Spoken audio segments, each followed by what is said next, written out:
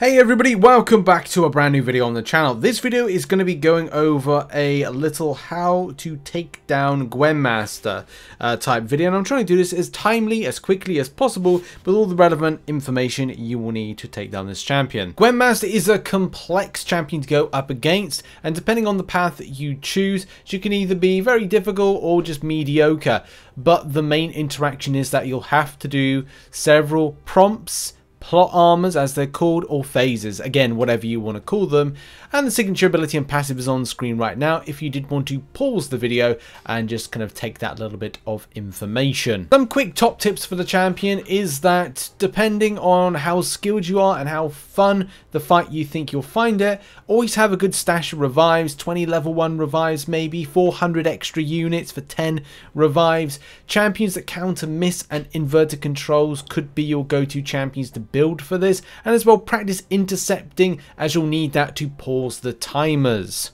And top champions for the interaction could be the likes of Professor X or Mr. Sinister, depending how you deal with inverted controls. Also, champions that deal with miss, you could have the likes of, again, Professor X. You could have Nick Fury, which the particular champions I personally enjoyed playing around with this. It's not essential to have those, but it's just one of these things of saying, well, they make it a little bit more enjoyable.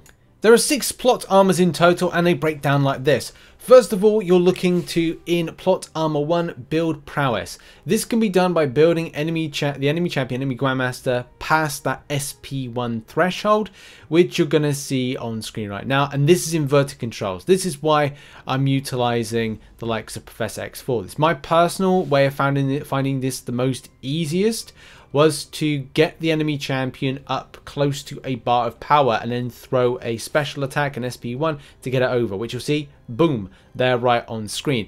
Now, I'm sure there's lots of people that would go, oh no, this is not the way that you do this, and this. But at the end of the day, this is how I as a kind of a novice or kind of noob way of doing it, found this to be the most easiest, which you can see on screen, it worked. But something to point out is you have to be aggressive with the pausing of timers. But yeah, like the name of the game is to intercept in order to sort that timer out and pause it in place. So it's all about, again, timing there. That's all about like timing there. You just have to practice that a lot and feel comfortable with it. Plot armor 2, this is all about trying to do as many hits as possible. This is the kind of the killmonger section. And I would say with this, don't hit into the block because you will find yourself absolutely smashed when it comes to an unstoppable. I personally just like the way of intercepting into this or kind of chilling, throw it, letting it throw SP1, come back again and do that process, especially because I found it easier to get down, as you can see on screen, and getting that nice chunk of damage go. Plot armor 3 is all about the shielding invisible woman style elements to this, and in a nutshell, just got to take down that shielding. The champion does have miss as well, which you can see, boom, we just kind of like hit in right there. And as we're in phase 2 of Nick Fury, getting those tactical charges is a little bit easier, and also you can get that kind of miss failed very, very quickly. And I would say with this one, it's like it just makes the champion and this interaction just so much more better to do. And throwing in a nice SP2 in a minute, as we've kind of taken down a good chunk of the shield, you're just going to see that be completely obliterated right here. Got to play aggressively, but at the same time, good intercepts do actually mean that the time is paused. Boom, right there, down to 10, and it's just very easy to kind of like, I hesitated there with going back in, and I should have done that. By the way, pause the screen at any time of any of these phases to make the situation as helpful as possible, as again, we take down more damage. Plot armor 4 now, this is all about unique attacks. So you're doing a heavy attack, you're doing an SP1, you're doing an SP2, SP3, and yeah, so those 4 unique hits that you've got to do. I personally, again, found that quick, snappy, heavy attack throwers were good to get that particular one, because it seems like there's like a limber on, and it's just a case of like, just again, being aggressive, getting a pausing up. And just some advice on screen if you want to pause that. FYI, my video footage of this rest of the fight corrupted, which means I can't access it, which is really annoying, because that's kind of it's the best bit of footage that I had. So partway through corrupted, which is really annoying, but you know, I'm carrying on and getting this video done in any case. But you can see on screen just showcasing that process that I'm talking about. 4 types of hits you have to do unique.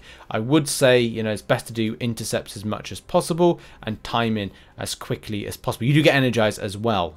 Plot armor 5 now, armor breaks. This one actually is a pretty fun type of plot armor that can come up, especially because you keep your distance and then you're able to kind of get armor breaks. Same principle as I've said with a lot of this stuff is it's all about pausing that timer. The only way you pause that timer is indeed by intercepting as much as possible. So keep your distance and get the armor breaks. You need 10 armor breaks and then do a heavy attack or a special attack, and you will then put it to the next phase. So yeah, showcasing on the screen. Watch out for cold snap, which you will get, I think, if you're very aggressive, if I remember rightly. So try to kind of like keep that distance with it, and you shouldn't get cold snapped.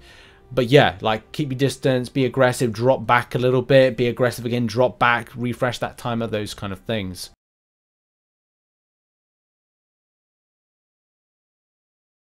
And finally, plot armor 6. I actually dislike this one the most, but thankfully in most cases I haven't had to go down to it, which is like, it's great.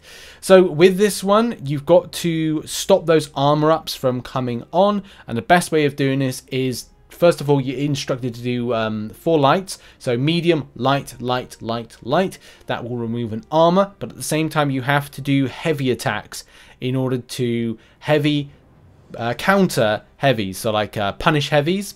So basically the Gwenmaster is going to throw a heavy attack similar to Gwenpool, and it's just that stagger forward thing. So as soon as she's staggered forward, right, you've then got to throw your heavy attack in a very quick snap in order to remove armors. So basically do that, but practice. I would say get a Gwenpool target and practice against that if you haven't done it already. But still, this should be a case of like medium, light, light, light, light, and then try to avoid the special attacks because you go auto blocked. But if you can, it's all about trying to stay in that block and have you heavied, and then trying to do that last little bit to kind of like hit on that heavy, punishing heavy attack. And there we go. That has been a little video all about how to do the Gwenmaster. I wanted to make it as quickly as possible, or kind of make this a very time sensitive one, because I see a lot of guides out there that are kind of like you know, upwards of 10 to 20 minutes. I wanted to make a quick and snappy guide.